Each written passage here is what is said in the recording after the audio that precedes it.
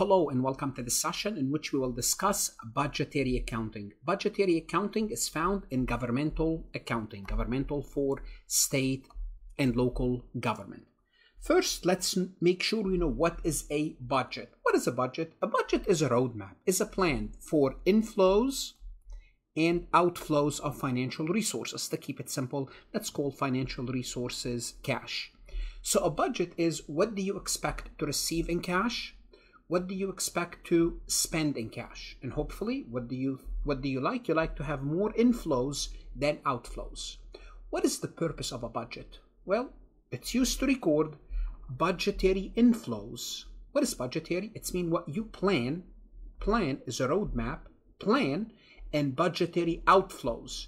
And remember, when you are planning, those are estimated amount or amount that are authorized in the annual budget. So the government, what they do, whether it's a state, local government, they plan ahead. They prepare a budget and they estimate how much they are going to be generating in inflows of cash as well as outflows. Think of the budget as a future income statement in quote. So you're looking at how much you're going to be bringing, how much you're going to be spending. Now, budget is the cornerstone for governmental accounting. Why? Budget is a form of compliance, because how do you hold the government accountable? Through a budget. They tell you how they are going to raise money. This is revenue. Then they will tell you what are the expenses or expenditure, and the difference is basically the increase in the fund balance. So they have to tell you this up front. It has to be visible, so you can do what? You can hold them accountable. So if they promise something, put it in a budget and let's see what's going to happen. Matter of fact, the budget for governmental accounting is included in the general ledger. How is that possible? Well, it is included in the general ledger, but it's not included in financial statements. But how is that possible? You'll see what are we going to do. But it's included in the general ledger because we want to make sure the government is taking it seriously, but it's not in the financial statement. So the inclusion of the budgetary accounts and the financial ledger ensure transparency and visibility to the citizens, allowing for effective monitoring and control of the government expenditure. However, budget do not appear on the financial statements. Let's go ahead and get started. Before we proceed any further, I have a public announcement about my company, farhatlectures.com. Farhat Accounting Lectures is a supplemental educational tool that's going to help you with your CPA exam preparation as well as your accounting courses. My CPA material is aligned with your CPA review course such as Becker, Roger, Wiley, Gleam, Miles. My accounting courses are aligned with your accounting courses broken down by chapter and topics. My resources consist of lectures, multiple choice questions, true-false questions, as well as exercises. Go ahead, start your free trial today. The first thing we want to learn about budget is the elements or account of budgetary accounting. So the budget itself, they have their own accounts. Let's make sure we are comfortable, we understand these accounts. First, we have an account called estimated revenue. Well, what's estimated? How much we are planning to raise in revenue. This represents the projected amount of revenue to be raised, to be received during the budget period, assuming a year. Now, this account, estimated revenue, is a debit balance. So, estimated revenue. Hold on a second. How can be estimated revenue? Isn't that a revenue account and revenues are credit? No, this is not revenue. This is a budgetary account. It's called estimated revenue. It has a debit balance. Make a note of this. We close at the end. We close at the end of the period. Make sure we'll make a note of this and we'll see it later. So this is the first budgetary account. Another budgetary account is called estimated other financing sources. What is that? Accounts reflecting anticipated inflows other than revenue. Now we're going to talk about revenue a lot. What is considered revenue for the government? For example, taxes. However, other financing sources could be bonds. When the government borrow money, that's a bond proceeds. That's a lot.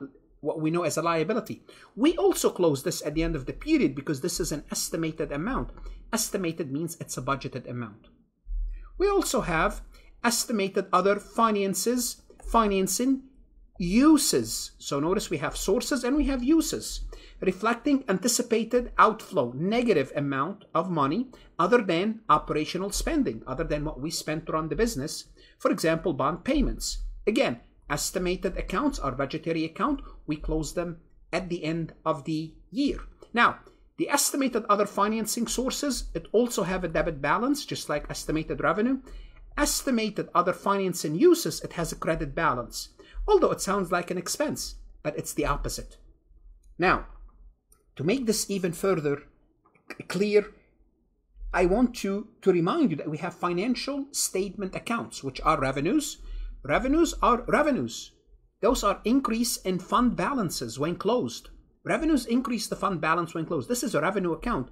A revenue will have a credit balance. Now remember, revenues and other financing sources are both recognized under the modified accrual basis when measurable and available to pay. We learned about this during the current obligation, and they increase fund balances. Just like revenue increases equity, fund balance is the equity for government. Also, we have expenditure and other financing uses. Those are not these accounts on this page. The reason I want you to see them is to let you know estimated revenue is different than revenue. Estimated other financing uses is different than other financing uses. Estimated other financing sources is different than other financing sources. Expenditure decrease fund balance, just like expenses reduces equity. And both of these accounts are recognized on the modified accrual basis. It means when incurred, if they expected to be repaid from the currently available resources. And as we mentioned, those decrease the fund balances. So again, I showed you some budgetary account, then I switched to regular accounts. I'm going to go back to budgetary accounts. An appropriation. What is an appropriation? It's the maximum amount of expenditure that an entity are authorized to spend. So at the beginning of the period, when the government meets, they would say this is how much we expect to have in revenue. And this is how much we expect to have in appropriation, in expenditure. How much are we going to spend? It's the legal amount, it's the legal authorization granted by the legislative body to incur liabilities for this purpose. Simply put, do not go over this. So this is how much they're appropriated. For example, estimated revenue could be 5 million and appropriation will be 4.5 million. What does that mean? It means we expect to raise 5 million in revenues and we estimate to spend 4.5 million. How do we know this? It's the appropriation amount. Then we have an account called encumbrance. So we're going to look at this account a few times. Make sure you understand this. Encumbrance is an estimated amount recorded for purchase order, contract, or other expected expenditure chargeable to an appropriation. So we're going to have another account called encumbrance that we have to deal with. And what's this account? Once we know we are going to make a purchase. Let's assume we place a purchase order. We sign a contract. When we place a purchase order, we don't have a liability yet. We just place the order. We did not receive the goods. Nevertheless, once we place the order, we have to encumber this account. Encumber means kind of restrict this account, take it out of circulation. It means don't touch this amount because this amount is encumbered. So let's assume we estimated 4.5 million worth of expenditure. Then we purchased something for 2 million. Okay, whatever that thing is. Okay. We have not purchased yet, but we placed the order to purchase. Well, it means we encumbered the 2 million. What does that mean? It means if we appropriated 4.5, we encumbered, we decided to spend 2 million, what's left is 2.5 million. 2.5 million. So encumbrance is basically kind of restricting. It's a control mechanism to prevent overspending. Once we say this amount is encumbered, it reduces appropriation. Means that's it. Don't touch this amount. Use what's remaining. An entry is made for encumbrance when the purchase order, signed contract, or a commitment is made. Notice, as soon as you make a commitment or you sign a contract, you did not even receive the goods yet, you encumbered the account. Obviously, we're going to look at journal entries. The entry reduces the budget available for expenditure. Once an amount is encumbered, well, you can no longer spend it because it reduces your budget for expenditure. So simply put, we're going to take the appropriation, how much you plan to spend, how much are you allowed to spend, minus any encumbrances, minus any actual expenditure that you made, and what's left will be funds available to be spent. So you could have started with, let's go back to 4.5 million, and how much the county can spend, or the state. Then they encumbered 2 million. Then they actually spent 1 million on other things. So now there are 3 million out of the 4.5. What's left is 1.5 million of funds available to be spent. Funds available. Any outstanding encumbrances are reported in the notes of the financial statement. What does that mean? Encumbrances, remember, we restricted them, but we did not make the expenditure yet. We did not purchase. We did not pay for them. Well, we have to report them in the financial statements that we have encumbrances. And encumbrances affect the budgets only. They affect the budget, and they have to have a valid appropriation. So they have to have a valid appropriation. It means they're coming from something that we appropriated. It means it was in the budget. So simply put, we have appropriated amount, encumbrance, expenditure, then we eventually disperse the money, pay it in cash after we have to pay it. Eventually we have to pay the amount that we encumbered. It doesn't have to be the same amount. For example, maybe we purchased something for $10,000. We only received $8,000 worth of goods. We don't pay the $10,000, we pay the $8,000, but we have to close the $10,000. You will see how we do this in a moment. Basis of accounting. Which basis of accounting do we use for budgetary accounting? Now, here's the good news. Neither GASB nor FASB have control over budgeting principle. And obviously, this is a governmental accounting. We follow GASB. But they don't tell you. Budgeting principles are directly set by the government or organization that supervises them. Just basically, they decide which method they want to use. Although GASB recommend modified accrual basis, most government use the cash basis. Why the cash basis? Well, it's easier for people to understand, the citizens. Those are the people who's going to hold you accountable. And think about it. People are used to the cash basis. We pay our bills in cash. Now, is there any weaknesses to the cash method? Sure.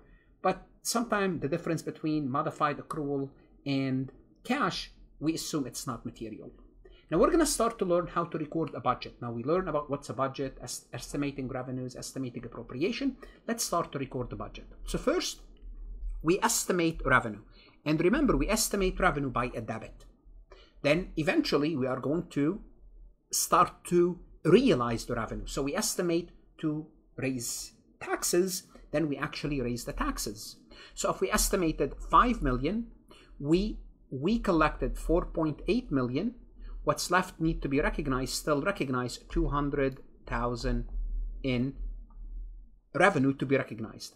For appropriation, we take appropriation minus what we actually spend, and what's left is balance available for expenditure. Obviously, appropriation minus what? Minus also encumbrances here. Encumbrances minus actual expenditure, and what's left is available. So let me show you, for example, this is what a general ledger would look like so you understand how the budgetary accounts work. If we're looking at this general ledger for revenue, real property taxes, they estimated 1.5 million. Notice it's an estimated revenue. It has a debit balance. This is estimated revenue, and they estimated 15 million. Then at some point they collected 2.3. Well, when they collect 2.3, it's going to increase their actual revenue of 2.3 million. Then what's left to be collected? 12.7. Then they collected 1.1 million. Again, what's left to be collected? 11.6. Then they actually collected actual collection, which is credit 500,000. What's left is 11,100,000 because they collected another 500,000. Now, eventually, what's going to happen to this estimated revenue? What did I tell you about this 5 million? This will have to be closed to 0, and we're going to see that later. Let's take a look at recording expenditure. Remember, funds available equal to budget, which is appropriation, minus encumbrances, minus the actual. What's funds available? Let's take a look at an example. This is, again, a general ledger for an expenditure account, crime laboratory. Well, we have assigned $300,000 for this crime laboratory. So this is the unencumbered balance. Unencumbered means still available. Then we spend $50,000. This is actual expenditure. We purchased something for, or we spent some money, maybe employee salary, $50,000. What's unencumbered left is $250. Then we encumbered another $30. We went from $250 to $220, the unencumbered balance. Then we encumbered $15,000. Then we paid, have an expenditure of $40,000. Maybe we paid it, maybe we have not. It doesn't matter. Then we reduce the $220 by 55, and the unencumbered amount is $165. So what I'm trying to show you is we appropriate an amount, then we start to incur expenditure, encumber those balances, and what's left is unencumbered. And remember the $300,000, what happened to it at the end? It's go down to zero. This always go down to zero. Let's take a look at a journal entry to see how this all works.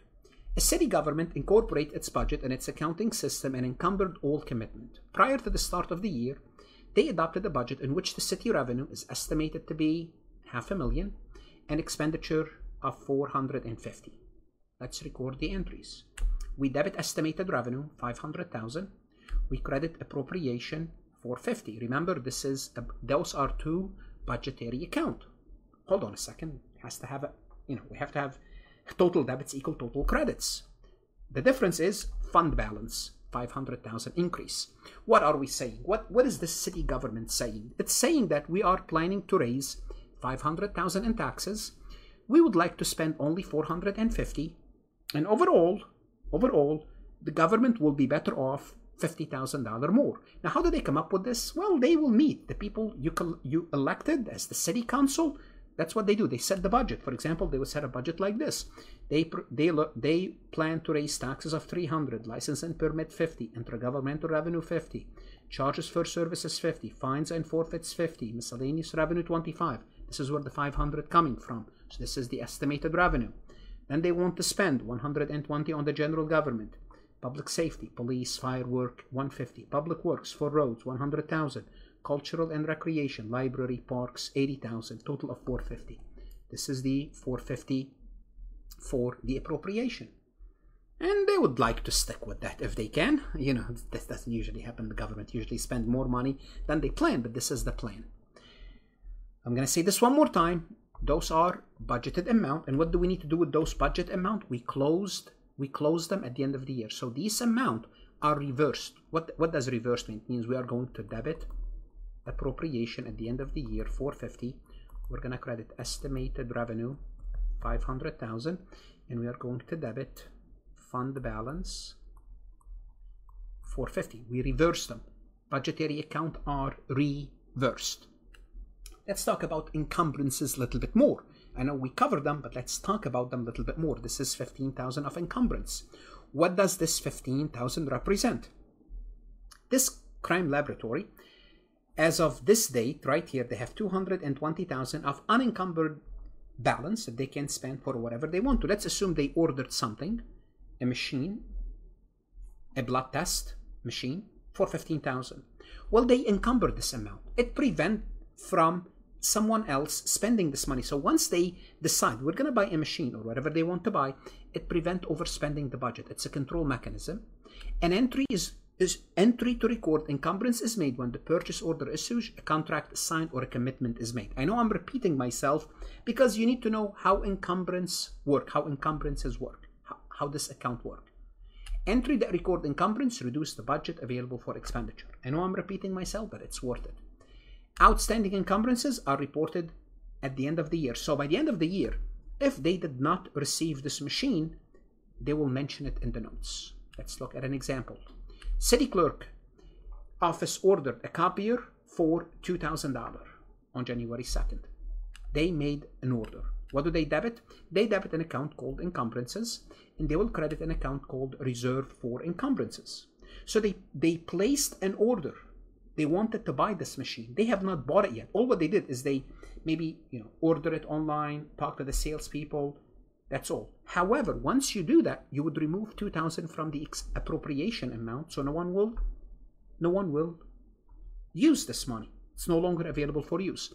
So encumbrance, what you're doing is you are reducing the, in quote, equity of the government. Yeah, government don't have equity; they have a fund balance, and you are increasing reserve for encumbrance. It's like basically the net effect is zero, but you reduced appropriation.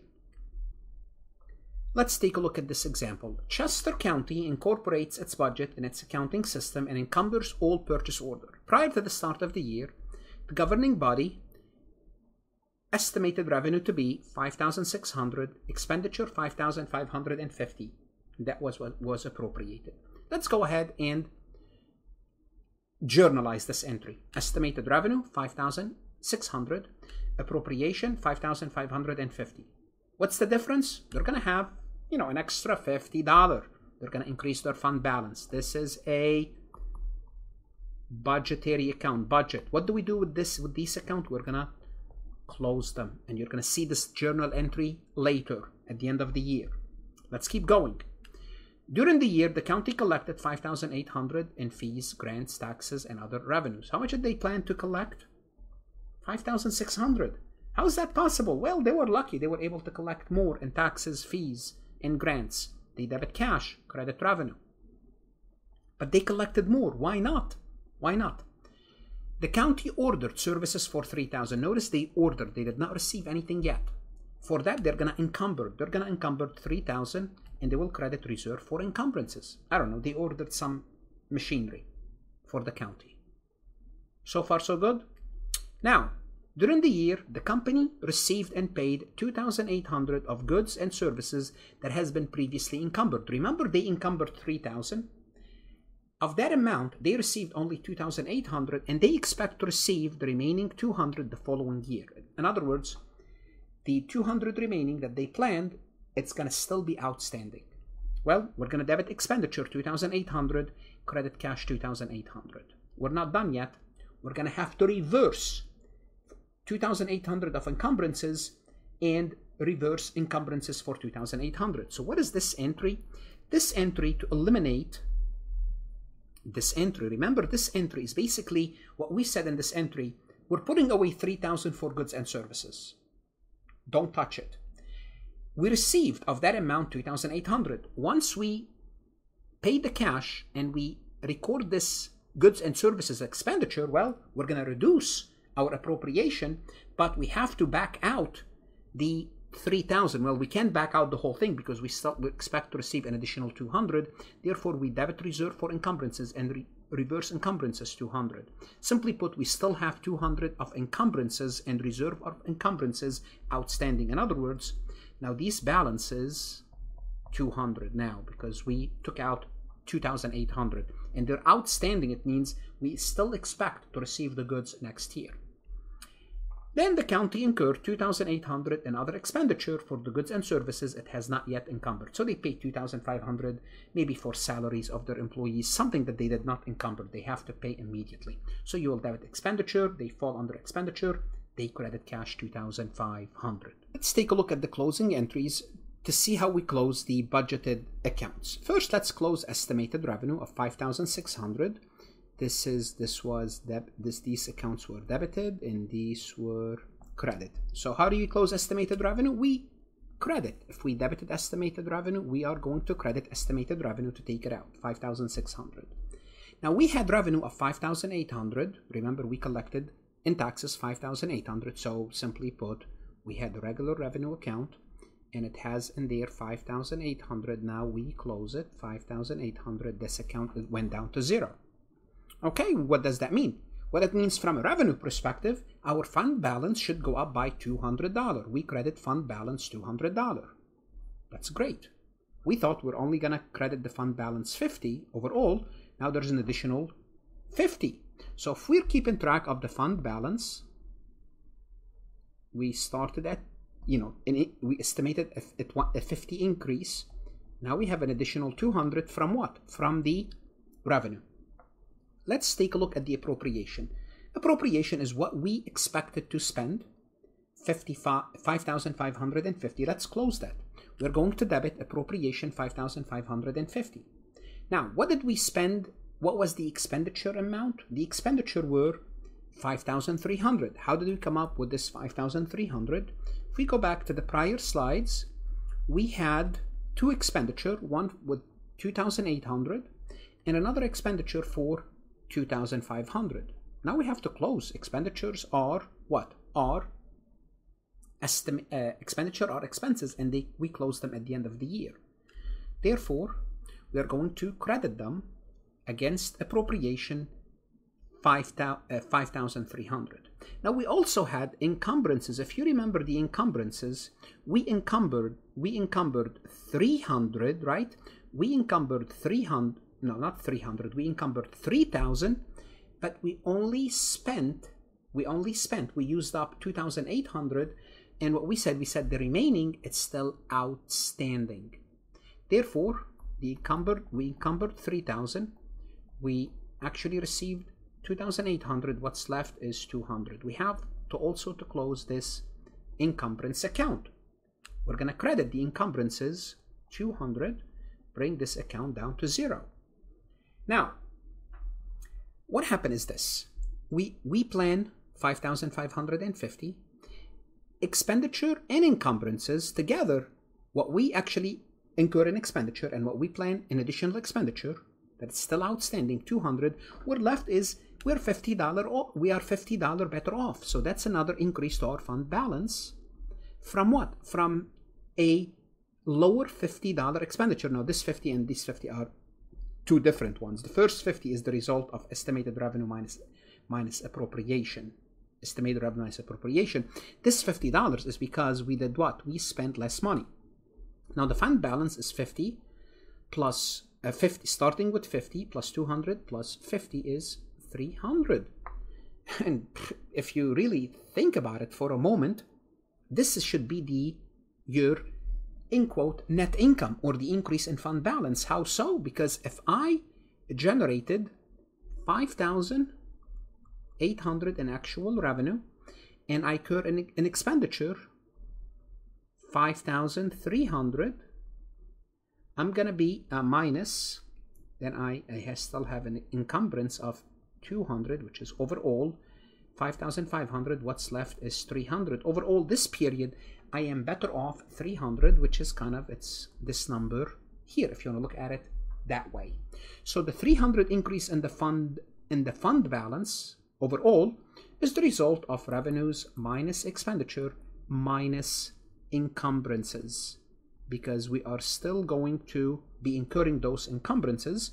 Therefore, there was an increase in fund balance of 300, which is similar, same thing as net income. Let's take a look at this multiple choice questions from Farhat lectures. When recording the budget for the general fund, the journal entry would always include what? Would always include what? It would always include a debit to estimated revenue control account. Would it always include that? I would have to say, yes, we do debit estimated revenue. Are you sure? It's a revenue account. It's not revenue. It's estimated revenue. Remember, when we prepared the budget, we debit estimated revenue for an amount, credit appropriation, and the difference is a fund balance, assuming we have more estimated revenue than the difference is a fund balance. So yes. Do we always credit estimated revenue? No. In the budgetary, this is when we close it, we credit estimated revenue. This is at the end, we close the estimated revenue, we credit estimated revenue. Do we always debit appropriation control? No, we always credit when we are recording the budget. Yes, we do debit, but when we close the budget. A debit to budgetary fund balance, not at all. We could debit the budgetary fund balance, or we can credit. Now in this example, I said we credited the budgetary balance because we have more estimated revenue greater than appropriation. If estimated revenue was less than appropriation, guess what? The difference will be a debit to budgetary fund balance. What should you do now? Go to Farhat lectures, look at additional MCQs, resources that's going to help you, whether you are taking governmental accounting, studying for the CPA exam. Invest in yourself. The CPA exam, your accounting career is worth it. It's a 20, 30, 40-year investment in your career. Good luck, study hard, and of course, stay safe.